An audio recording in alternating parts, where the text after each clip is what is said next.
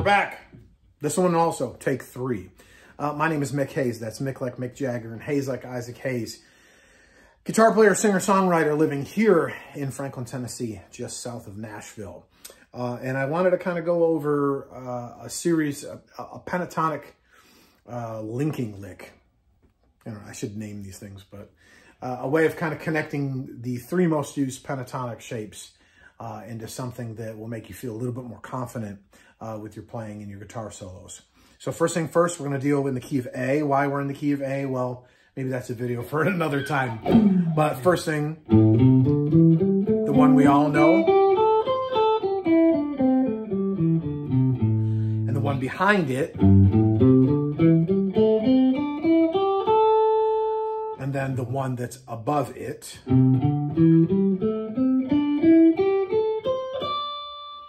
Okay, so now I put this together somewhere in my early teens, and I'm sure I got it off of a ZZ Top record, but I found a way to link kind of the four notes in those 3 key patterns and, again, kind of create a confident little run to get through all 3 patterns and just blow through them all at once.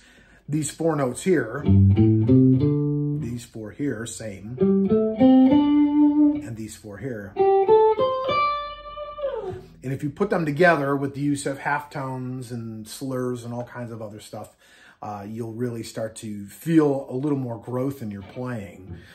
So something like this, once you land there, slide into the 5th of the key, which of course is E, then back, sliding again into that same note an octave higher, and then picking up the last 4. I'll do it slower, and then I'll kind of give you that. And that puts us in position for that blues box.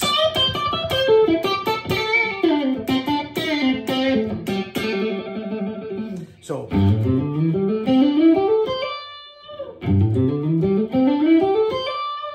it's just something you need to practice going over and over and over again like we do with everything else. And then backwards, I started really finding myself doing this as kind of a way of getting away from that pattern and getting back into lower register. Any kind of economy movement like that.